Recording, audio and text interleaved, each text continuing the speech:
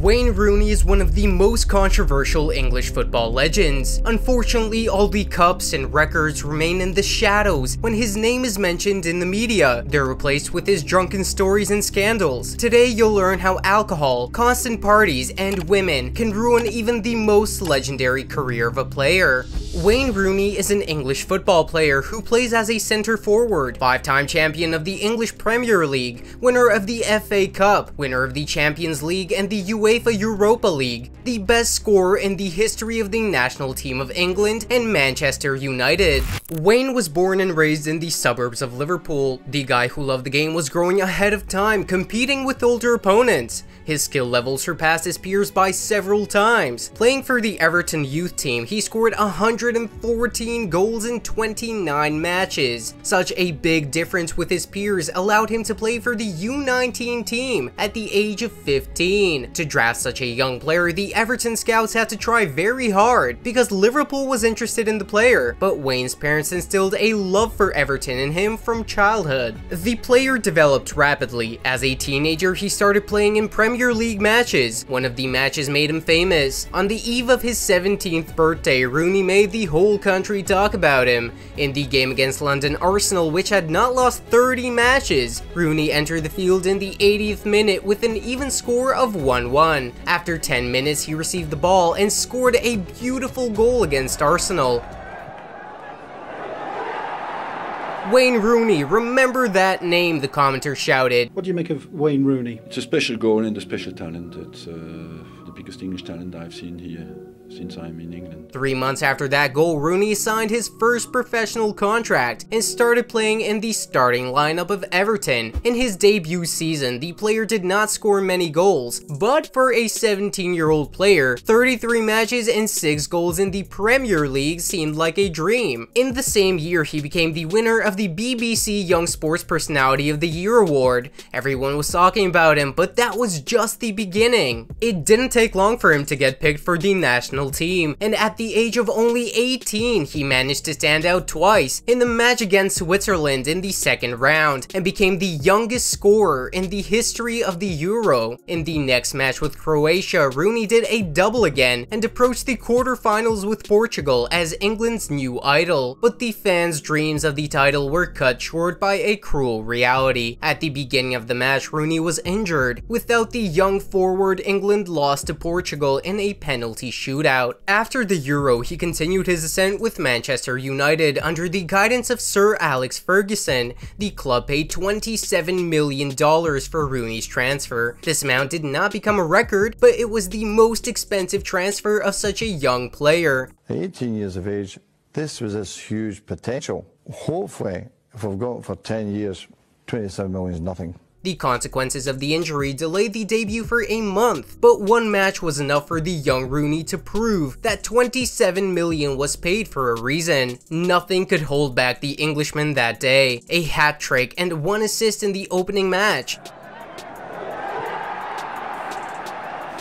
The fans were overjoyed. Wayne had a natural talent and good physical characteristics, a brave, ambidextrous footballer with a killer instinct and an intuitive understanding of how football works. It was not surprising that experts predicted that he could be the greatest English football player of all time, someone who can dominate football for a generation. From his first match for Manchester United up until he was 28, he had no unsuccessful seasons. He won trophies, scored goals, but everyone expected something more from him. After Ronaldo's departure to Madrid, Wayne became the main finisher of Manchester United's attacks. According to Rooney, it was the best season of his career. He scored 34 times in 44 matches, but when he reached his peak, he caused his own downfall. Why did he stop developing his potential? Why wasn't he even in the top 3 contenders for the Golden Ball? He was predicted to become the best. After Wayne Rooney declared himself at the European Championship in Portugal, Portugal at the next 3 major tournaments, he scored only 1 goal and a red card, and this is hardly something he can be proud of. Many questions were answered by Sir Alex Ferguson in his autobiography, in which he dedicated an entire chapter to Wayne. The coach paid attention to the player's bad habits long before the first major scandal. At that time, it all remained inside the team. In 2010, the Mirror publication told where and with whom Wayne likes to spend his free time, and as it turned out, this was not the first case. Rooney's personal life was constantly in disarray. Everyone found out that the Englishman smoked cigarettes and preferred to drink a few beers at the bar instead of going to the gym. But we've got to give it to the football player. 2010 was the best year in terms of performance in his entire career. Sir Alex understood that his poor discipline would lead to the player's untimely downfall and was angry at him for his lack of professionalism. The coach scolded Rooney for the slightest worsening in form. The only thing Manchester was not ready for was that the football player would leave, and the media news about his departure from the club appeared one after another. I was in the office on August the 14th and David phoned me.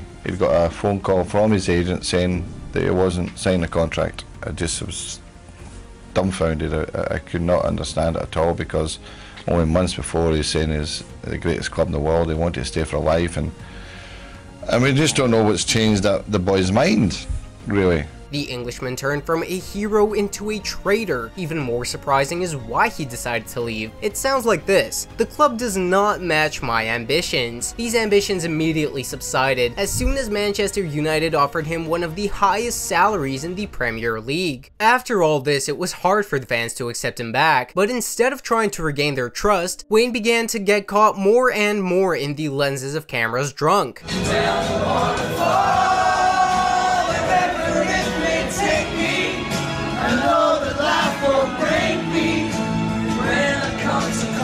In the winter of 2011, Sir Alex excluded Rooney from the lineup for the game for a party he threw, celebrating the victory over Wigan. The coach warned the player more than once that his good qualities were easily crossed out by his weak form and demanded from Rooney a professional attitude towards recovery. No one has ever reproached the football player for not giving his best in training and in matches. He worked to the best of his abilities, but these abilities became slimmer and slimmer every year. Although the player's performance still remained at a high level, Wayne had a gift for creating dangerous moments. During Ferguson's last year at United, Rooney was losing his form, but he still did incredible things. For example, a brilliant pass to Van Persie and a goal with an overhead kick in the match against Manchester City.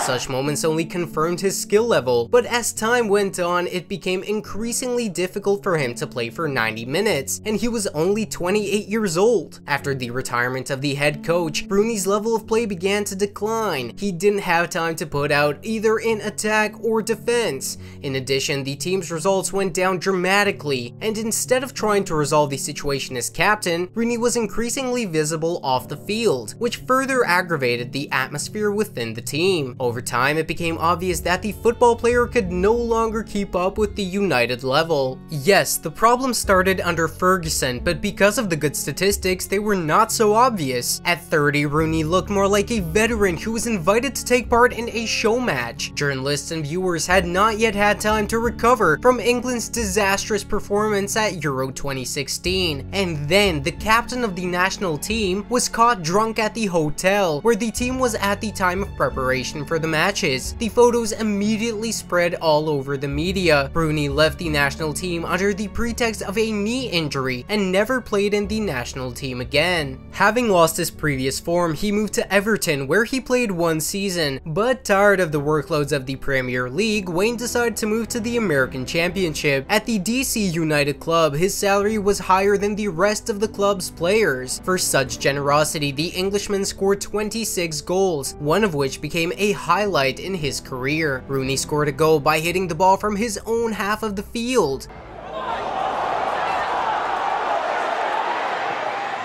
he still got it. Although the player tried very hard to waste it on getting drunk, he never really drew conclusions from his past unpleasant stories. In America, Washington airport security officers detained the football player. He cursed loudly and tried to break into one of the doors, thinking that it was an elevator. Here's how Rooney's representative explained this behavior.